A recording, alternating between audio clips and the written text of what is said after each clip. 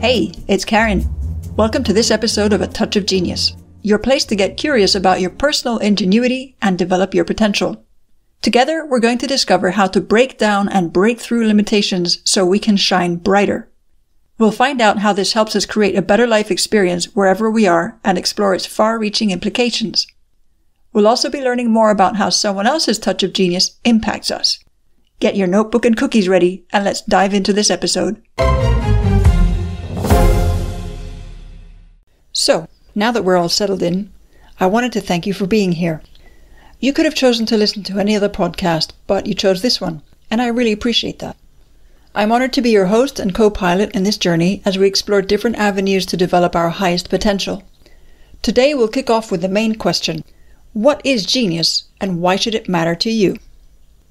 Whenever you think of the word genius, you probably think of highly creative and renowned people such as Marie Curie, Hedy Lamarr, Albert Einstein, or Michelangelo. But how often do you think of yourself in this context? I bet you don't. In fact, you may well brush it off or shrink at the sound of it like it's something elusive to you, or you might think about it in secret but don't dare to tell anyone.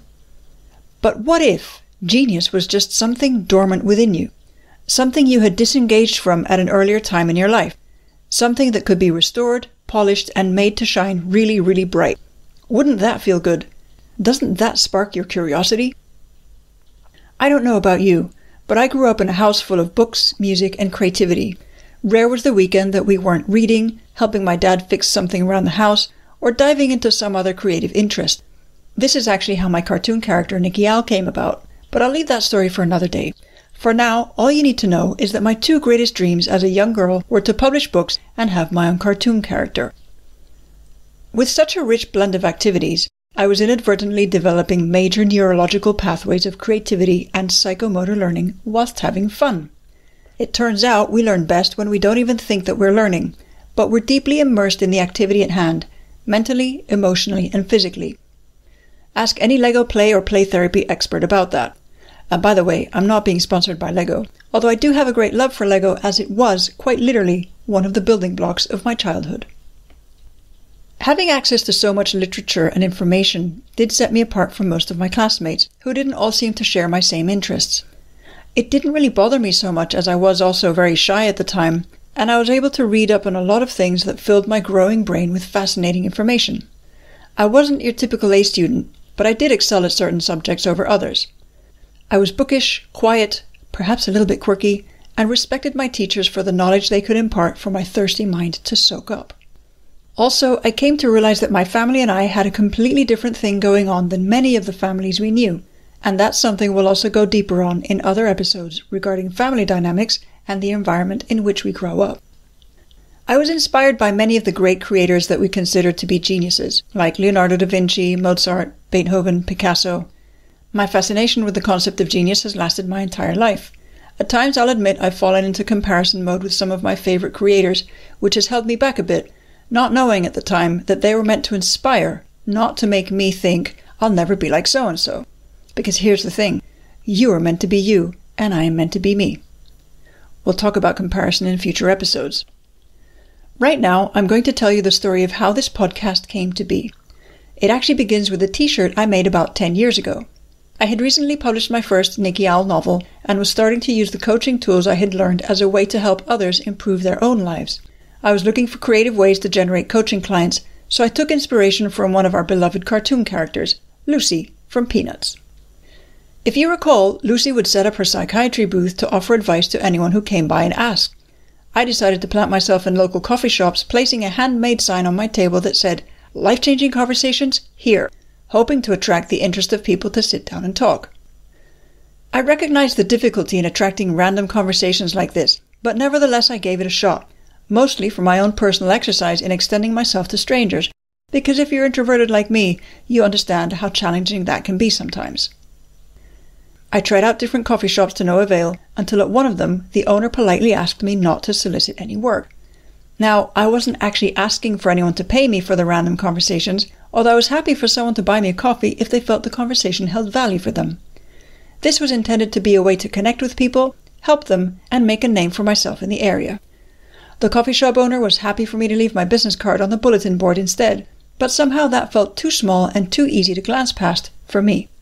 This gave me another idea, which was to create something that nobody could really tell me not to do or have. A t-shirt that simply said, "Hello, genius," bright red with white text. A perfectly wearable invitation to talk. Genius. Shortly after, I relocated to another town and state, and it was there that with my newfound branding and another coffee shop that became my networking space, I felt spurred on to have many conversations about the subject of genius. I discovered that most people don't think of themselves as geniuses or as having genius. They shied away from this concept, even though they had their own set of talents and abilities. For them, the idea of genius was something high up there, out of reach for them, only accessible for certain masters like the ones I mentioned before.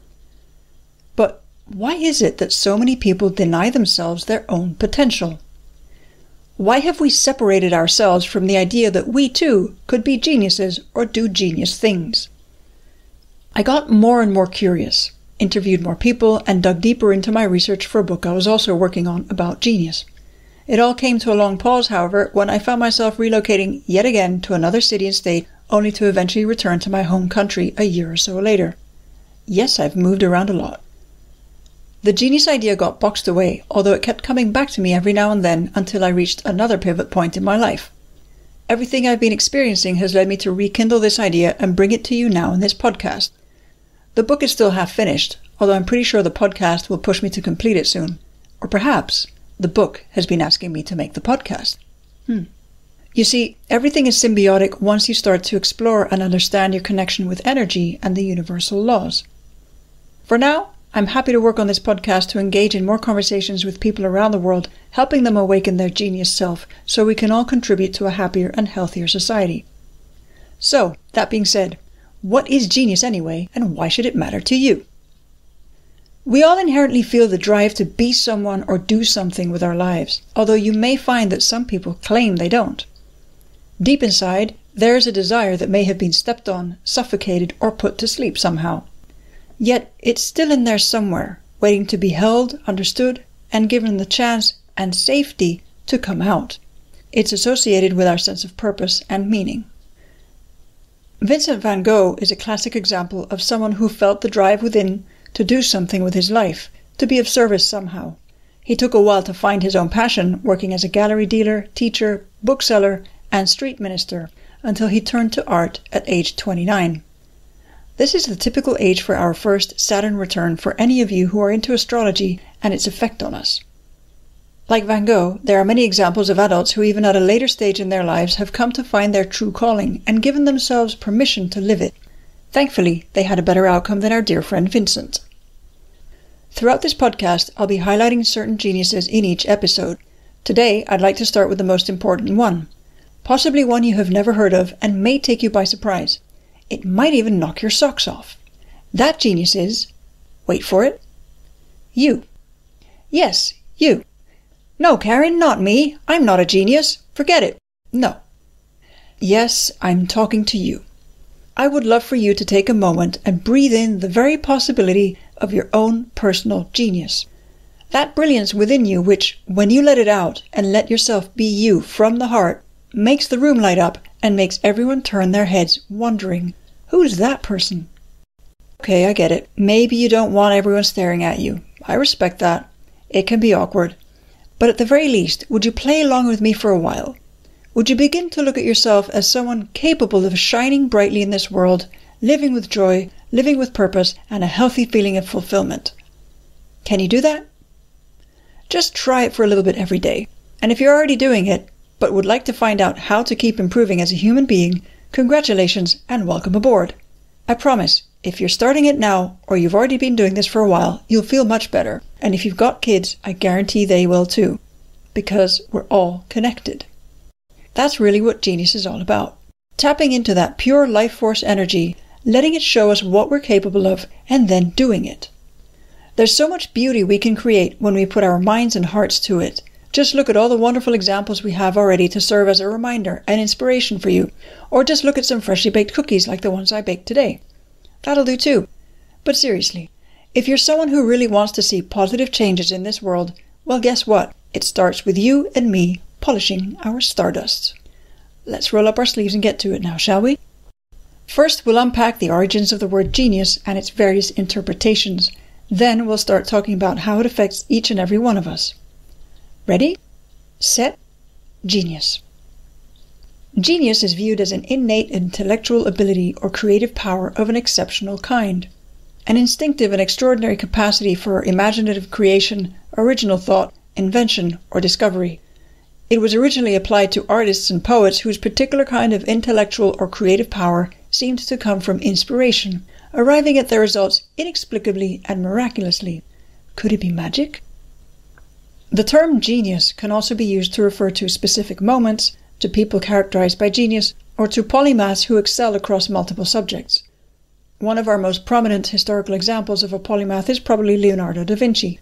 At least he's the first one that comes to mind for me. Who comes to mind for you? Genius is expressed in a variety of forms, like artistic, mathematical, literary, musical. People with genius tend to have strong intuitions about their disciplines. Carl Rogers, a founder of the humanistic approach to psychology, expands on the idea of a genius trusting his or her intuition in a given field with the following example. El Greco must have realized as he looked at some of his early work that good artists do not paint like that. But somehow he trusted his own experiencing of life, the process of himself, sufficiently that he could go on expressing his own unique perceptions. It was as though he could say, "Good artists don't paint like this, but I paint like this." If you're not acquainted with El Greco, he was a Greek painter, sculptor, and architect of the Spanish Renaissance. His actual name was Dominikos Theotokopoulos. Don't ask me to say that any faster. El Greco is Spanish for the Greek. His dramatic and expressionistic style puzzled his contemporaries, but was later appreciated in the 20th century. El Greco is regarded as a precursor of Expressionism and Cubism, and he's been characterized by modern scholars as an artist so individual that he belongs to no conventional school. A misfit, we might say. The thing about most geniuses is that they typically go against the grain, and that's where so many of our inventions, innovations, and thought leadership comes from. People daring to be, do, and think differently because they feel a certain push from within. Back to genius. The word itself comes from the Latin genius, meaning the divine or spiritual part of each individual, the spirit of a place, inspiration, a person endowed with talent, or a spiritual being in general. The Latin name genius came from the ancient Greek gignere, meaning to come into being, to take place, to be born. This would explain why the concept of genius is also so heavily associated with creation and creativity. The Latin noun was also borrowed into other Romance languages with the same spelling but different pronunciations of the word genio in Spanish, Italian, and Portuguese. For the ancient Romans, the genius was the individual instance of a general divine nature that was present in every person, place, or thing. Just like a guardian angel, the genius would accompany each man from his birth until his death. For women, it was the Juno spirit that would accompany them. Classical pagan belief holds that genius is the attendant spirit assigned to every person at birth to govern their fortunes and determine personal character, and finally to lead them out of this world. It's also been considered as either of two mutually opposed spirits imagined as accompanying a person throughout his or her life, exerting either a good or bad influence. If you've watched Tom and Jerry cartoons, you'll remember the angel and devil characters that sit on their shoulders, helping them come to some sort of moral decision. The Arabic noun jinn signified intelligent spirits or genies. In the Arabian belief, it symbolizes an intelligent, morally responsible being of an order inferior in rank to angels, having supernatural powers and typically capable of assuming the form of a human or an animal. No doubt this will make you think of the famous tale of Aladdin and the genie in the lamp. Fast forward to the Renaissance, where the concept of genius made its way into English in the early 15th century. Part of a genius's role was considered to protect a person's moral character. During the 16th century, this evolved into a sense of genius meaning an identifying character or natural ability. This in turn led to the sense of an exceptional natural ability in the mid-17th century. In time, genius came to mean very great intellectual power and to be applied to people who have such power. All of that to say that we somehow ended up putting the individual at the center of everything so that the concept of genius shifted into the idea that creativity came from within the self. This is where we started to consider people as being a genius instead of having a genius. This is probably also where it began to impact our sense of potential and identity. Genius is regarded as a higher quality than talent, with which it has often been contrasted. The German writers of the 18th century formed the distinction between genius and talent, and this was fine-tuned over time, such that the one term is hardly ever defined without referring to the other. Just try it. When you think of genius, doesn't it immediately bring to mind people with some sort of talent? Immanuel Kant, a German philosopher and one of the central Enlightenment thinkers, said, "Genius is a talent for producing something for which no determinate rule can be given, not a predisposition consisting of a skill for something that can be learned by following some rule or other." They liked to write long sentences, didn't they? In other words, genius is the ability to independently arrive at and understand concepts that would normally be taught by somebody else. For Kant, originality was the essential character of genius. In Arthur Schopenhauer's philosophy, a genius is someone in whom intellect predominates over will much more than in the average person. In his words, talent hits a target no one else can hit. Genius hits a target no one else can see. Bertrand Russell's philosophy proposes that genius requires that an individual possess unique qualities and talents that make the genius especially valuable to the society in which he or she operates when they're given the chance to contribute to society. Russell's philosophy further maintains that such geniuses can be crushed in their youth and lost forever when the environment around them is unsympathetic to their traits. We will definitely explore this in other episodes. Craig Wright, PhD and author of The Hidden Habits of Genius, a book I highly recommend you read, summarizes it as, "Geniuses change the world through original thinking that alters the actions and values of society."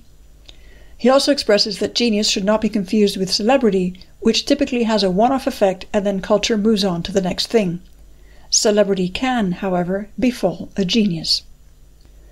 By diving deeper into the primary cultures and philosophies that formed our idea of genius, we see great similarities across the board. Not only are the words themselves quite similar in pronunciation in various languages of large neighboring regions, but also their interpretations, most of them focusing on a spiritual or divine element, which imbues the individual with a tangible ability or result. So, now that we've got our foundation set, let's start looking at what this means for you and your personal abilities. If you're listening to this podcast, there must be something that led you here. Perhaps you felt there's more within you that you haven't tapped into yet, and I'd love for us to explore that together. No filters, no judgment, no shying away saying, "No, but that's not me." Okay? Okay. So, throughout this podcast, we're going to explore the relationship between humans and this divine essence that guides our creations and creativity. Are we geniuses, or do we have a genius? Does it even matter which one it is? First, we'll go back to my original question of whether you see yourself as having this thing called genius. Maybe that word seems too big for you. Yet, how often have you wondered if you had some latent talent that could change your life, and perhaps change the lives of other people? What did you imagine about yourself as a child that you stopped imagining, and why? What if what we're really talking about is the essence of your brilliance? We can all relate to that word better, can't we? Brilliance comes alive when we find our passion, our joy. It's in the things that we typically feel drawn to doing without anyone telling us to do them. The activities that make us lose track of time in a positive and constructive way. This brings us back to energy, that driving force that moves us to do something from within. What is that energy that passes through us, guiding us to write, play, or create something? How can we capture its essence for longer periods of time? Is genius related to our neurology somehow? And can we improve it if we improve our brains? How can genius affect our personal relationships, finances, career choices, even our health? And what about the children? Some people might say there isn't enough space for everyone in this world to be a genius. But that's only if your view of genius is based solely on the master creators we know about and people who make it big or make big money with their exceptional gifts and contributions. Yet we all should have the opportunity to develop ourselves as far as we can, regardless of who will become a world-renowned inventor, artist, or creator of something. We all have the capacity to create, and we should all get to experience our personal brilliance, our personal genius. If we agree that we come from this divine spirit or essence, then we agree that we both embody it and are enlightened by it. The main challenge would be not to let it get to our heads and have our ego run rampant with it. In other episodes, we'll talk about this unfortunate aspect. Whatever your cultural background, spiritual or scientific inclinations, or concept of the world, what we do share is the pursuit of our own excellence. We also share many limiting beliefs that stop us from achieving our own brand of greatness. And that's what this podcast is really going to dig into, so that we can all experience our potential instead of just sitting around dreaming about it, getting frustrated if we're not living it, or hoping it will show up with the click of a button. So, we're going to make this interactive, and I encourage you to take notes. Go get a pen and paper if you don't have them handy already, and then come back to the podcast. Now, you're going to write down answers to the following 3 questions. You can pause this podcast after each question and write your answers, then hit play. Remember, nobody else has to see what you're writing at this point. This is just for you. It's time to get comfortable exploring this part of you. Here we go. 1. When you think of the word genius as it relates to you, what thoughts or feelings come to mind? 2. What memories do you have of people talking you up or talking you down for something you enjoyed doing or were really good at? What did that make you believe about yourself? 3. Is there something you've been wanting to create or a talent you'd like to explore that you've had on hold which you secretly long to develop?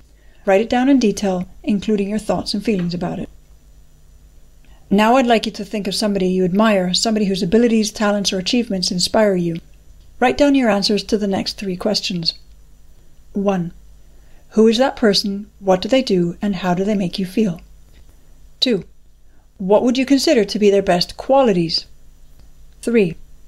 Which of these do you feel you're lacking in, but would love to have, and why? Okay, here's a little secret. Those qualities you admire in them, you actually have them. You're probably just not using them much, whether it's because you're shy, you're afraid, or you don't believe in yourself. Because if those qualities didn't resonate with you, then we wouldn't be having this conversation. You are seeing in them something that is in you already that needs to come out. What you want to do is start modeling those qualities within yourself. Modeling is just a fancy word for taking inspiration and doing it. It might feel awkward at first because you're not used to it, and it's not about copying that person because you want to be you, authentically you. It's just like when we learn how to paint in art class. We're typically asked to try out the different styles and techniques of other artists, whether it's George Seurat's pointillism, Vincent van Gogh's swirly brushstrokes, or Pablo Picasso's cubism. This is intended to help build our skill sets and eventually develop our own style. The same happens when we model other people's qualities or behaviors. We're trying them on for size in order to adapt them as we feel best and most genuine for us to expand our own potential. Okay, how was that? What did you discover about yourself? Did you feel any blockages, any self-doubt rising to the surface, or perhaps you felt some butterflies in your stomach as a sign of possibility? I'd love to know. By the way, you can download a PDF of these questions directly from the show notes on your podcast platform or via my website by going to karenpinter.com/podcast and clicking into this episode's feature page. You'll find other links to resources I've used or mentioned in this episode. You may also find some cookies. This idea of genius doesn't have to be a label, rather a guide for us to follow our passions, our purpose, the things that inspire us to grow ourselves and see what we are truly capable of. It's like our inner North Star. I believe we're spiritual beings living a human existence on this plane. We're energy that was created out of something and has the innate ability to create other things, hence the divine, or scientific, nature of genius. It's how we choose to channel our energy that matters not just to ourselves, but to the people around us that our actions impact somehow. We can shy away from our gifts, talents, and abilities, or we can have the courage and curiosity to explore them and see where they lead us.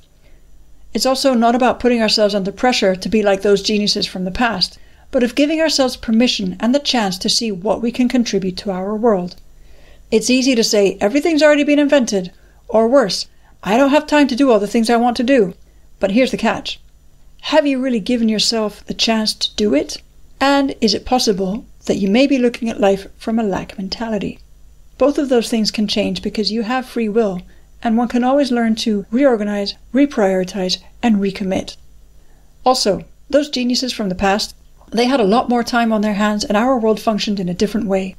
They didn't have all the distractions we have now, so they could make far better use of their productive time and their boredom. You see, we need a certain amount of downtime to let our brains assimilate information and offer up ideas without all the noise.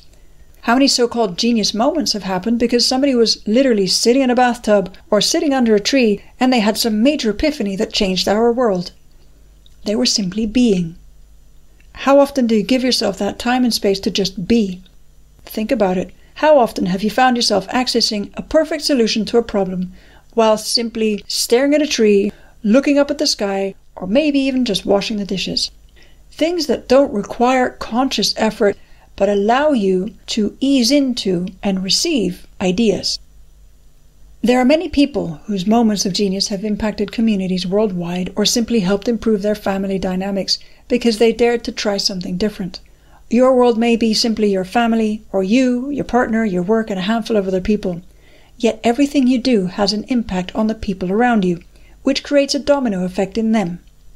We can plant seeds of positivity and kindness, or we can tear through a place like an angry bear in a fancy store.